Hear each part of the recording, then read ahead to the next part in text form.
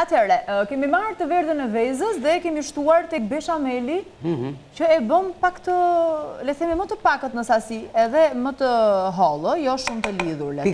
Pikërisht. Sepse ashtu na duhet. Kjo është vetëm për të lidhur masën që ne do ta hedhim në tasat individual apo tavat. Zonja Tefta, të duhet dhe një verë tjetër the apo? Më duhet dhe një verë të puren. Tani do të bëjmë gati avash edhe puren e shtojmë të masë këtu. Në rregull. Vini re, këtu ku kemi vendosur perimet, nuk kemi patate. Në kuptimin e kësaj që mund të ishin... Një minutë. Mund të ishin patatet në kubik që të bënin lidhjen e masës gjatë zierjes. Prandaj, kremi do ta bëj një gjë të tillë. E kemi në rregull. Atëherë po e lë të verdhën e vezës. Këtë e kemi gati për ta shtuar tek tavat që ne do t'i marrim këtu.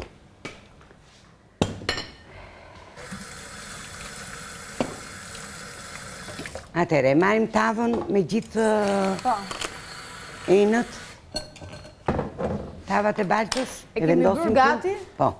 Dhe kështu do të futet në furrë. Bukur. Në rregull. Okej, atë kemi edhe këtë. Shumë mirë.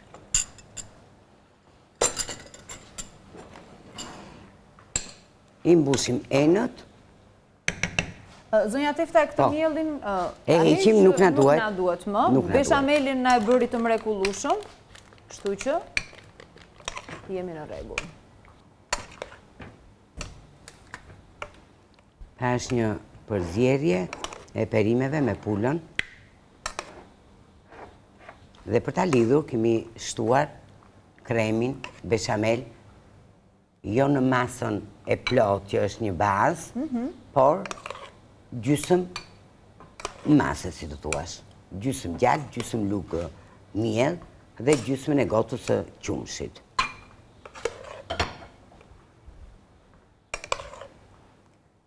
Është një tavë që e kemi bërë shpesh edhe me peshkun, që se të kujtohet. Më kujtohet. E Neda. E kemi bërë me spinaqin edhe me vezët në forma të ndryshme. Këtë e kemi bërë gati, tani do të bëjmë puren. E cila nuk ka në një përpunim, por do të shojmë bashkë. Do ta lëm pak, pra s'do ta mbushim plot, sepse do llogarisim dhe pjesën e purrës në sipërfaqe. Pikërisht. Furrën e kemi gati. Po, është nxehtë. Dhe nuk do të qëndroj shumë, sepse dhe pureja është pothuajse e gatshme. Po. Do të thotë që patatja është e pjekur dhe nuk ka nevojë të qëndroj shumë në furrë. Këtë e kemi gati. Madje mund ta vendosim pak të marrim pataten? Po, atëherë. Dhe marrim pjesën që na duhen për puren. E verdha e vezës, djati, majdanozin dhe jemi në rregull. Patatja është ende e nxehtë, kështu që mund ta shtypi me lehtësi. Do ta aqërojmë? Po. Kemi një tik aty? E kemi në këtë formë. Kemi tasin këtu? Një minutë. Apo do ta presim? E presim kështu dhe e marrim. Në rregull. Ta marrë një pamje të jashtëzakonshme. Aroma është shumë e mirë. Kujdes duart. Na duhet luk tani për ta marrë kështu, a? Duhet një nga këto pecetat. Që ta kapi me dorë. Ke të drejtë. Edhe një luk. Kishim këtë këtu apo është me gjalp kjo? Po s'ka gjë pse është me gjalp, nuk ka problem. Mirë, s'ka gjë. Atëherë. Do ta shtojmë te pytasi këtu, a? Shumë të thjeshtë për ta bërë. Ule, s'ka problem, sullo. Jo, do të ta lehtëson çik punën. Pjekja është bërë, më së miri. S'kemi ç'të themi. Do bëhet një purej që nuk ka nevojë të kalojë në proces në përpunim, vetëm të shtypet me pirun.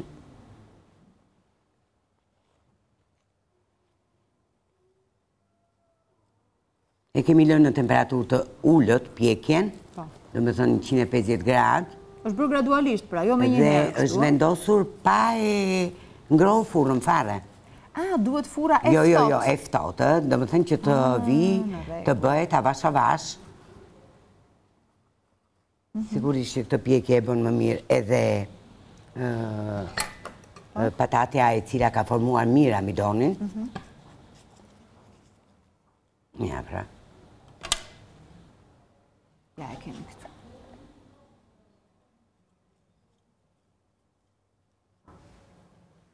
Kujdes duartë?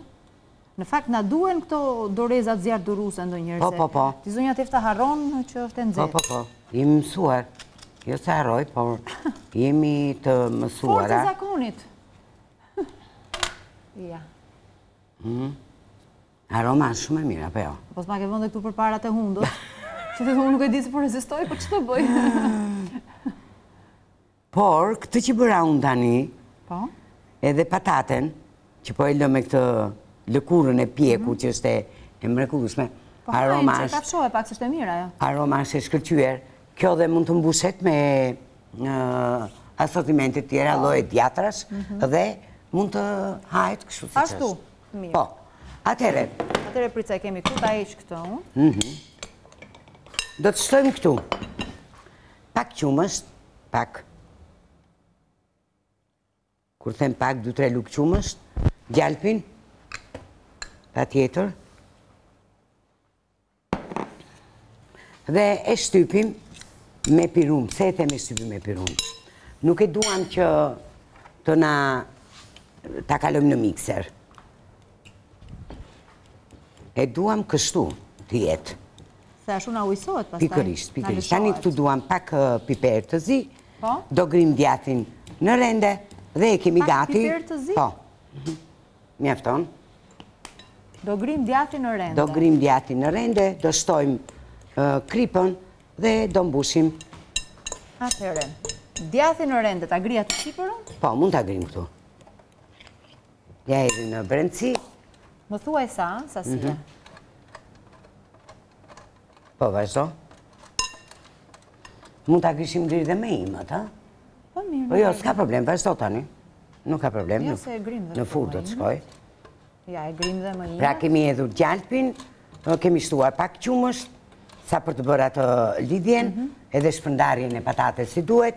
Kemi shtuar djatin, e heqim, shtojmë pak krip.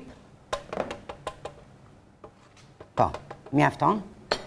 Shtojmë pak krip dhe kemi hapur një të verdhë vezë, të cilën do ta shojmë bashkë se ku do ta shojmë. Zonja Tefta, tani mbasi e mbuluam me pure se cilën nga këto tavat individuale, besoj të ta shtrojmë një çik kështu? Po, do shtrohet, mund ta sheshosh, edhe me një thikë të zakonshme, s'ka probleme. Me që kemi këtë që është mjeti. Po, pikërisht. Atëherë po e bëjmë një sipërfaqe. Rajmë dhe vezën. Lidhe me të verdhën e vezës. Po. Do më thëmë mirë është që të vishet, si thua, e gjithë sipërfaqja. Po, e kuptoj. Në të formë. Ja se rregulloj unë, se po mbaroj me këtë. Po, e bën një tërheqje, si jetë si mas e një lloj, e nejda? Po, se kam mbaruar. Po, dakor. Dhe, pastaj, do të bëjmë blyerjen me të verdhën e vezës. Në mënyrë që t'japë një pamje më të mirë. Patjetër. Sigurisht që i jep vlerë, po i jep edhe një pamje më të mirë. Ja këtë e ke përfunduar, bravo. Po, të tre janë. Atëre, kemi rahur vezën, edhe e bëjmë në këtë formë blyerjen, duke i dhënë dhe një formë masës. Diçka më ndryshe.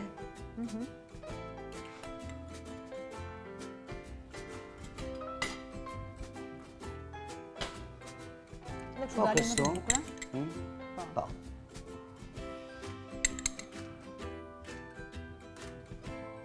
Ta dekoroj një çik që të dalë edhe estetikisht e pranueshme. Po.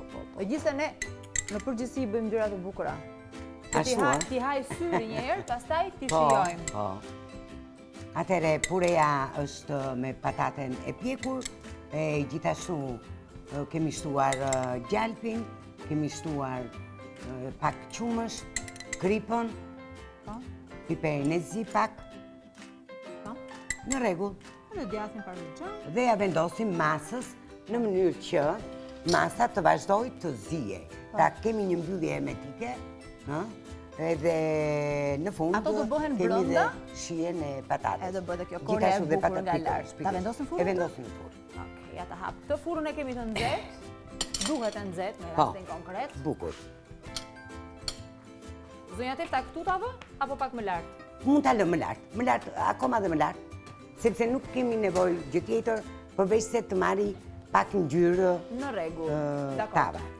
E vendosim të tavën në furrë, ndërkohë do të vijoj me recetën tjetër e cila besoj është më praktike dhe nuk ka nevojë për furrë. Është një sallatë. Është e freskët. Po, ka nevojë për pak fare, kripën, buka në kubik, rigonin që e marrim këtu, ndërkohë sa të marrim në rigonin, dhe pak vaj ulliri. Do të ndjekim recetën në ekran të sallatës. Të sallatës. Pra kam zgjedhur domatet pomodorini të voglat, djathtin e bardhë, një avokado dhe pak radicchio, do më thënë kjo lakra e kuqe, limonin pikërisht. Bio. Limon, po edhe pak uthull, qepën e njom. Shiko, është një sallatë që juve do t'ju kujtoj shumë bukur, bukën me djathtë që kemi gërë me vaj ulliri. Që e merrim dikur dhe shkonim në dorë me bukë luanin për jashta. Pikërisht. Tani, për bukën, ne do t'a vendosim në furrë të theket, apo të piqe të marri një aromë të mirë, duke shtuar vajin e udhirit, duke shtuar kripën, duke shtuar dhe rigonin. Kjo mund të bëhet dhe me duar shumë mirë, në mënyrë që buka ta marri vajin.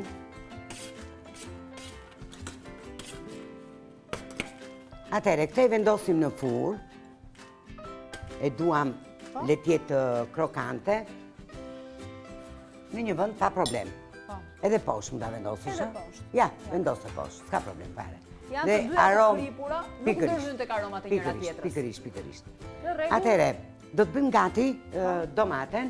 Kemi marrë këto domatet e voçla. Çdo element që neve kemi këtu, e kemi të nevojshme, e kemi të nevojshme që të bëjmë një marinim. Por, tek domatja, siç e dim, kur bëjmë sallatë me domate, ju e keni vënë re që gjithmonë na lëngëzohet.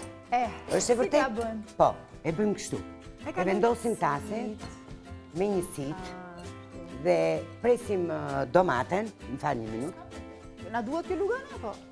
Edhe mund na duhet. E mund ta duhet të ke sita, po. Atëherë, e kemi ndruar talierin, e shohim. Po, është e dukshme. Po. Vendosim, i presim këto për gjysmë në gjatësi. Kështu e ka menduar unë. Ju mund bëni prerje tuaja, por me qenë se janë të vogla, kjo prerje është e mjaftueshme.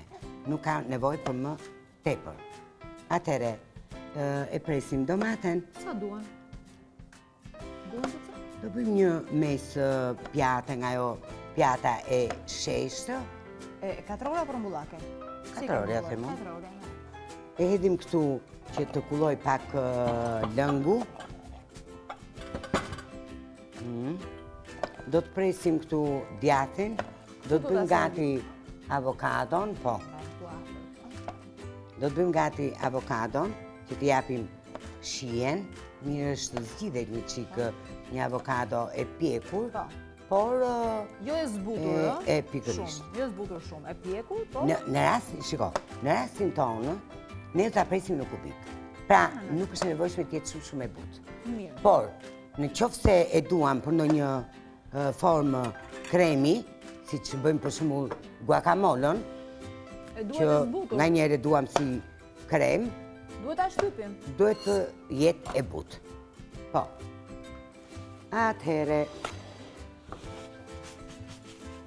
i shtojmë kripën domates për t'i dhënë shijen dhe për t'a ndihmuar. Kujdes duart. Po. Kujdes duart. Se ka dhe bërthame në mesë. Po, pikërisht. Një minutë, jo ashtu. Një minutë. Ja, se kam prerë të maja. Jo, një minutë, të tregoj diçka. Ja. E bëjmë kollaj kështu, s'ka nevojë të... Mirë, me një lugë tani, e heqim masën. Megjithse e kemi një qikë të fort, duhet pak me butë. Po ne arim aq sa dallojmë nga jashtë, se brenda nuk jemi në avokado, ç'të bëjmë? Po, sigurisht. Në njerë kontrollohet tek bishti, kur ajo lulja e avokados është e butë dhe shtyhet në brendësi, atëhere mund ta marrim kur e duam të butë. Atëhere e presim në kubik dhe do ta vendosim në një enjë të veçantë, në mënyrë që t'i japim shije.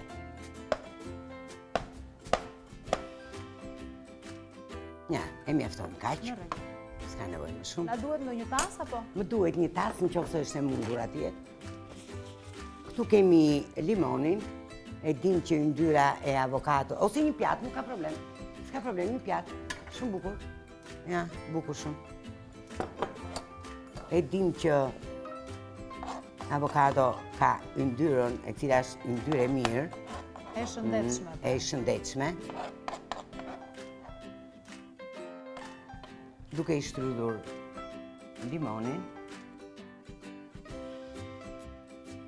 Në fakt, avokado ka një shije neutrale dhe këto të afta, sikur ja japin një shije dhe më të mirë. E lezetojnë. Po, pikërisht.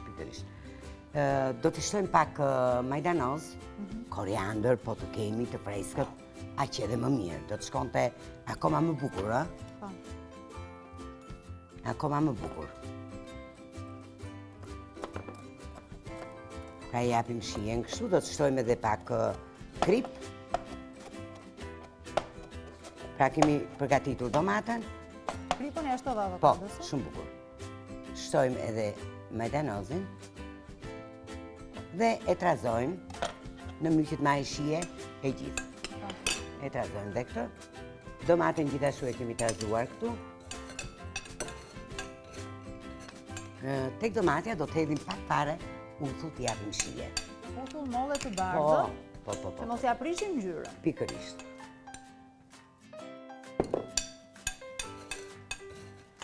Ndërkohë, E lë këtu që mos na lëngëzohet, Tani do bëjmë gati djathtin. Ka avokadon të kona atje ke bler? Po, sigurisht, unë të gjitha aty.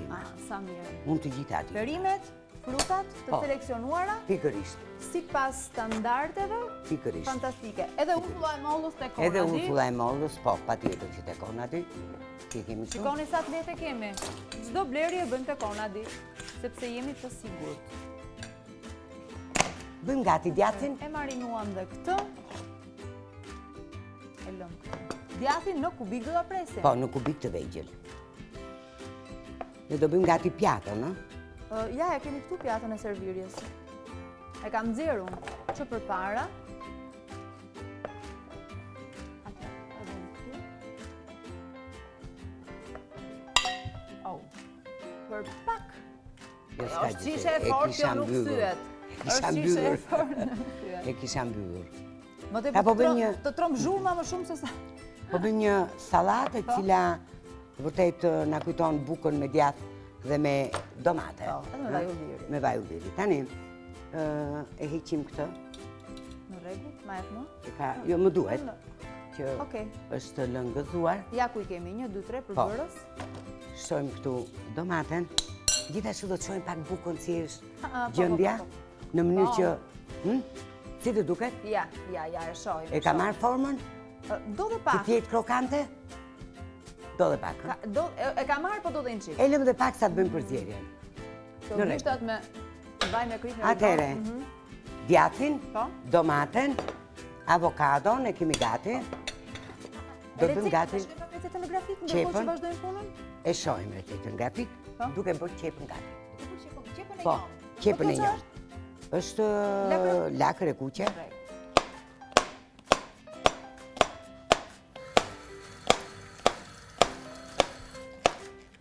Bukur. Ja dhe salata.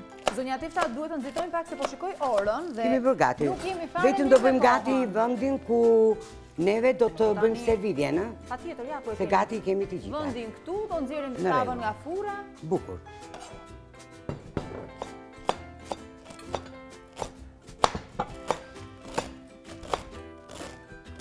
Mund të vendosim një pjatë, të vendosim vetëm një tasë. Tjetër, atë mendova. Bukur, shumë mirë. Ja marrim dhe këtë që të nxjerrim tavën, ndërkohë të hedh një sy furrë ose të ç'bëhet në fund. Ka filluar ngjyra e artë. Bëhet edhe më e bukur. Sa të marri, nuk ka nevojë të bëhet shumë. Sa të marrë një faqe. Pikërisht. Bukur, tani të dali dhe buka, të bëjmë dhe trazimin e bukës me domaten, duke shtuar vajin e ullirit. Tani unë e di që vaji i ullirit është shumë i mirë, po kujdesni që të sasinë, se dhe ajo sasia na dëmton, po e hodhë më shumë se duhet. Sasin e dur. Se nuk më rrihet mua pa duhet, hodhur. se ky vaj, e bashkë me lëngun e domates, me uthullën, kur e merr atë kafshat me bukës, që e ngjyen atje, të shijon. Po unë them të ruajmë shëndetin pa. Po, Shia e di unë, ha. Mirë, bukën e nxjerrim. E nxjerrim bukën ja se marr. Ja, e ke atë? E kam e. E nxjerrim dhe bukën, reja një sallatë fare e thjeshtë. Një sallatë e thjeshtë ku po, shumë mirë. Urdhër, ë? Pak fare mund të shtojmë kripën tek. Bukur shumë. Krokante është. Po. Madje kur të shërbejmë sallatën, këto duhet të ftohen fare. Jo të jetin të nxehta të domatja. Pikërisht. Duhet të ftohen në mënyrë që të na qëndrojnë krokante. Ja, dhe kjo. Nuk i pëlqen? Si s'na pëlqen? Djatin me këtë domaten me...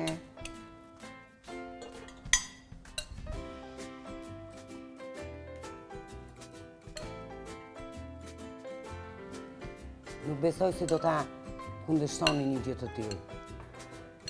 Tani unë them që këtë sallatë nuk mund ta refuzoj njëri. Se nuk ka arsye sepse ta refuzoj. Që nga pat e deri tek aroma, shija. Duke shtuar dhe djatin dhe duke shtuar dhe avokado. Që e kemi këtu më vete, pikërisht, me limonin. Nuk e kemi përzierme. Po, me limonin, me majdanozin dhe me pak fare krip. Këtë do të parin djatin apo avokadon? Jo, të shtojmë djatin, edhe avokadon do ta vendosim në një kënd tjetër, ku do të bëjmë edhe pak diferencën e ngjyrës. Ta shohim, ta evidentojmë mirë. Po. Shikoni, kjo ku qëndron, do të bëhet akoma dhe më e shishme. Po.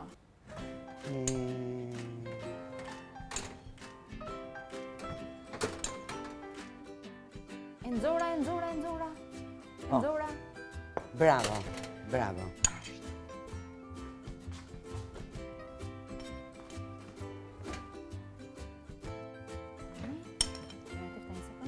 Kur këto qëndrojnë së bashku, të paktën për një 10 minuta, marrin shijen e njëra tjetrës, më fal. Jo, mua se më pak. Dua të marr një nga këto pasat, po kam frikë se më me kujdes. Të lutem, më ndihmo. Është e nxehtë. Nuk e prek do të ishte nxehtë.